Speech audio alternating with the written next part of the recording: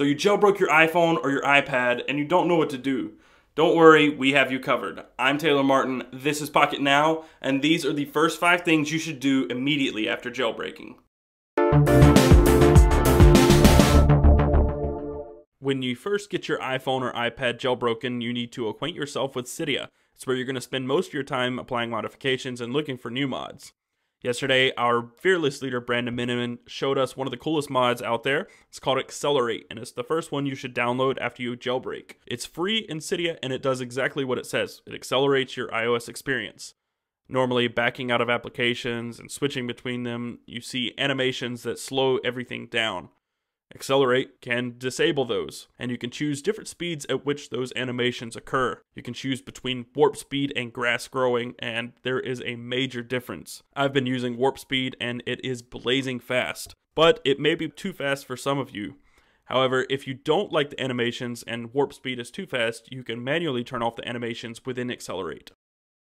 The second application you should get from Cydia is called SB Settings. It fixes one of the biggest problems of iOS, the fact that there is no quick settings option in iOS at all. It allows you to add these settings and toggle switches to the notification center.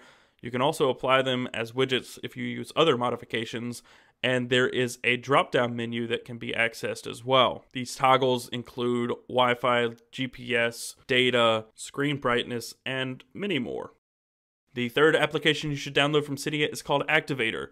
It may already be on your device and you not know it. Some other applications from Cydia require it.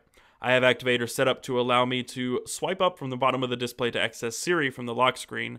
And one thing it does particularly well is show off how well 2 applications from Cydia can work together to accomplish some pretty amazing tasks. For instance, I have a triple press of the home button set up to launch SB Settings in the drop-down menu that I showed you a minute ago. But what Activator does at the root of it is allow you to launch different things using gestures from swipes, button presses, different taps on the screen, and even multi-finger touches to launch shortcuts, applications, and settings.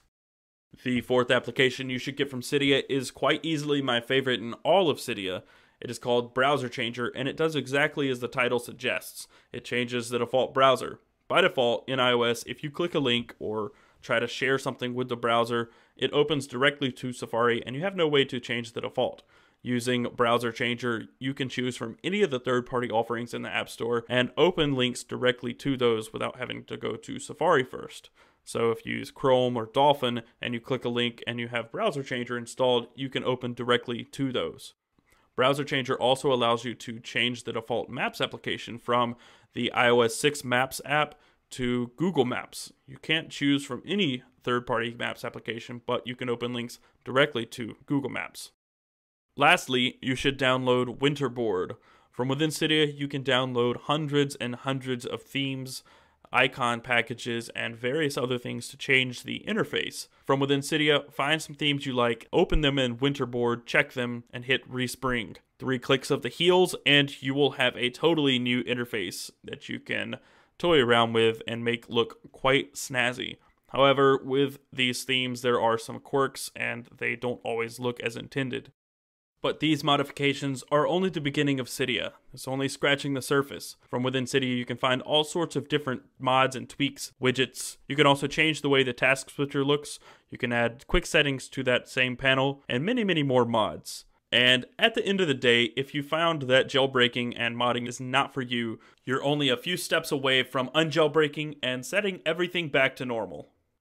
As always, be sure to like the video if you found it helpful, subscribe to the channel, and follow us on all of your social networks of choice. I'm Taylor Martin, and I will see you next time.